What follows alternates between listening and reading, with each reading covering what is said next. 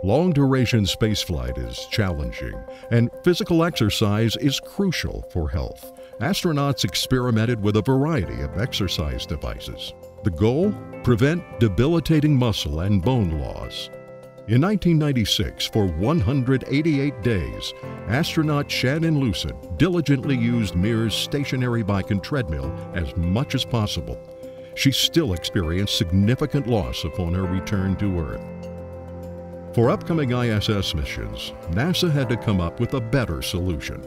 Dr. Roger Billica at NASA's Johnson Space Center suggested that resistive exercise equipment might be the best solution. Inventor Paul Francis made a submission. His idea was to use spiral springs wound into discs called flex packs. The concept, later branded SpiraFlex, provided a linear resistance that simulated working with free weights. Paul's proposal was selected, and with NASA funding, he oversaw the design and production of the new device dubbed IRED, or the Interim Resistive Exercise Device. The system was completed in time to launch with ISS Expedition 1 in 2000. SpiraFlex technology was also used in a commercial Schwinn product, and enhancements made were incorporated back into the IRED on ISS with help from NASA physiologist Mike Rapley. An updated version known as ARED now flies inside ISS. Paul Francis and his company, SpiraFlex, own the technology patents.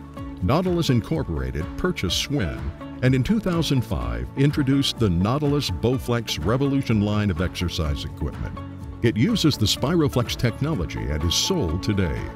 Paul Francis has also started a new company, OYO Fitness, with a new line of equipment utilizing the SpiraFlex technology.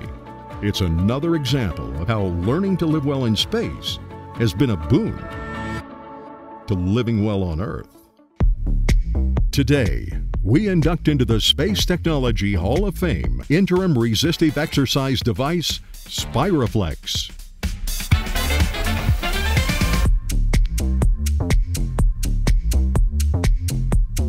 The Space Foundation is proud to honor and acknowledge the scientists, researchers, engineers, and others whose imagination and inspiration helped create the products and services originally designed for use in space that today improve the quality of all our lives here on Earth.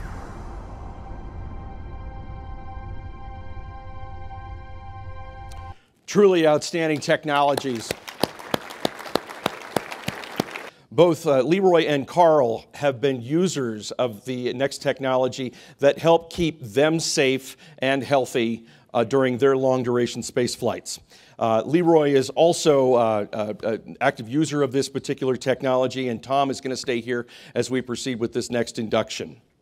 So, if I can move us forward here, our second technology that's being recognized is the SpiraFlex Interim Resistive Exercise Device, or IRED. God, you got to love these NASA acronyms.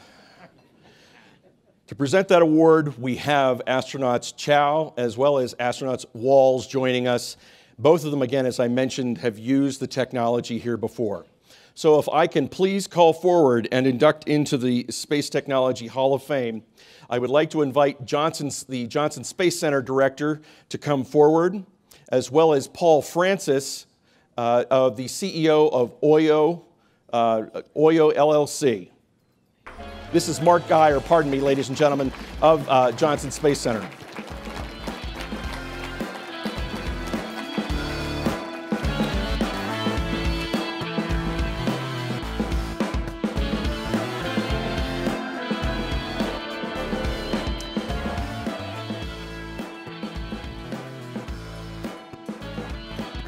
Additionally, Nautilus Incorporated is recognized for induction as well. Unfortunately, they were not able to join us here today, but we are grateful for their efforts to further commercialize this technology and share it with more people.